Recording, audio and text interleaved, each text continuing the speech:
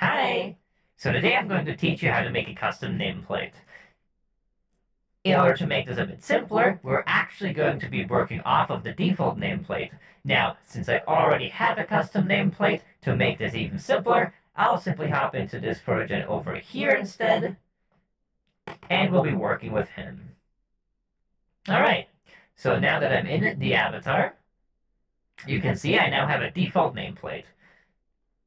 I simply look up, select it, open my context menu and go to Open Inspector.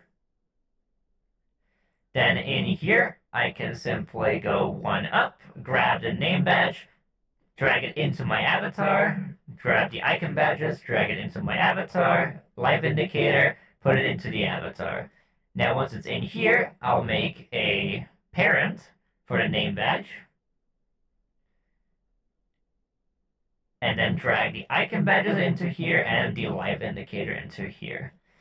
Now, the important part here is that there is actually something that happens when you equip an avatar usually with your name badge, which is that this user field here gets filled out, and this user field here gets filled out. This exists on the name badge part, the icon badge part, and the live indicator.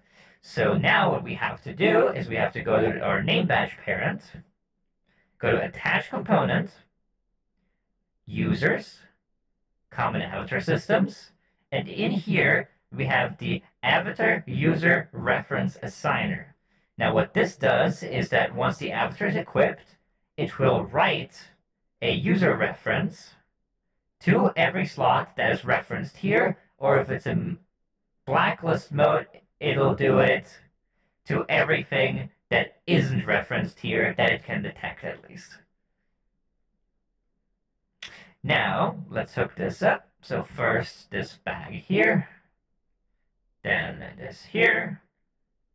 The way you do it is you just grab a reference, hover over a slot, and then just press trigger. Then we go to the icon badges, same thing again. Put the bag in here, and get the target user for the position at user.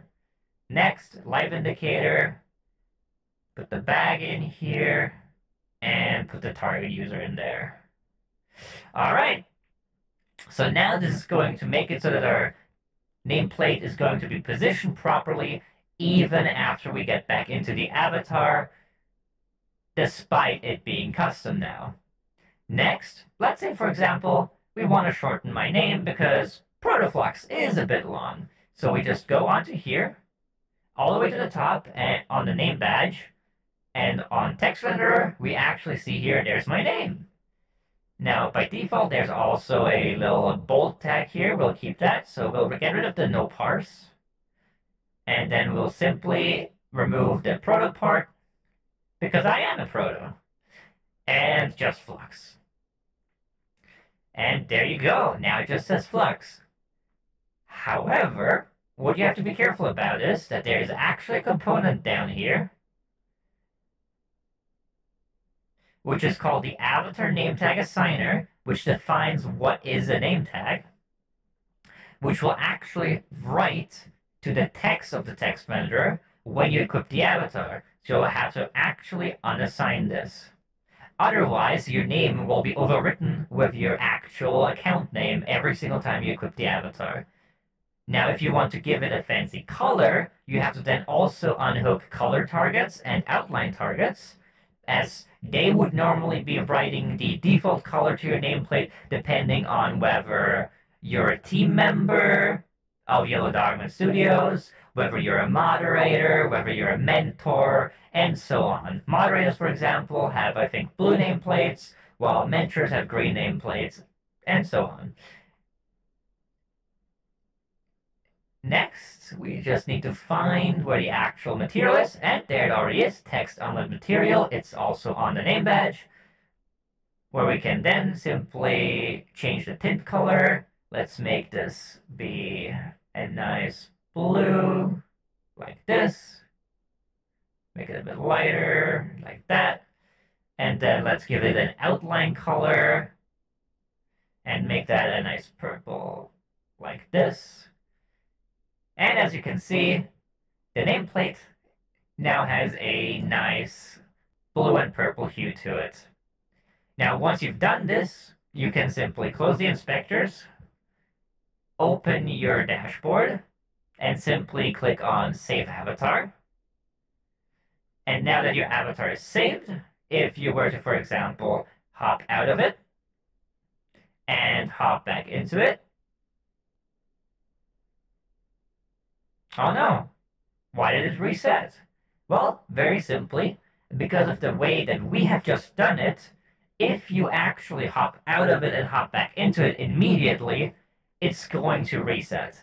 Which is why it's very important that you actually save the avatar first. If you don't save the avatar first and you hop out and you hop back in, it's going to delete all of your progress.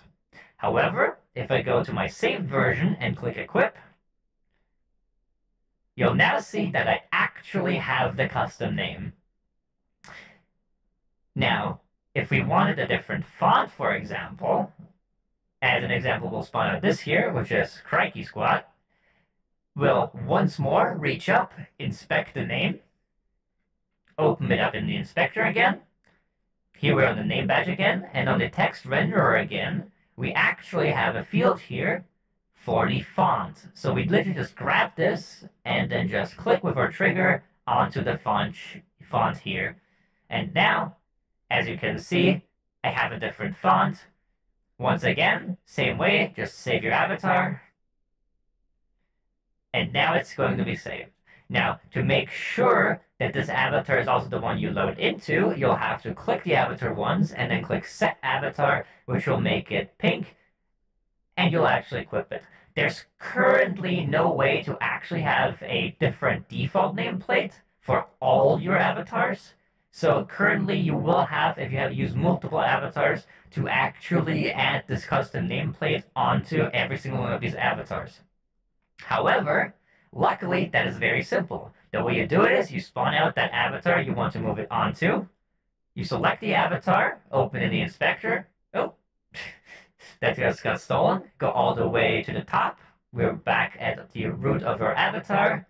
We grab the name badge parent here, move it over onto this avatar, and ideally you'd make sure that both avatars are the exact same scale. So if this is 1:1, this should also be 1:1, and then just reset the rotation and the position, close the inspector, click onto this avatar, equip it, and if we look over here now, you'll actually see that I still have the avatar nameplate equipped. And yeah, that's pretty much how you do it. There's not much more to it. Let me just hop back into my actual avatar. Now, if you have any suggestions for what I should cover next, drop it down in the comments. Leave a like if you liked it. And I hope you enjoyed the video and watch the next one. Bye!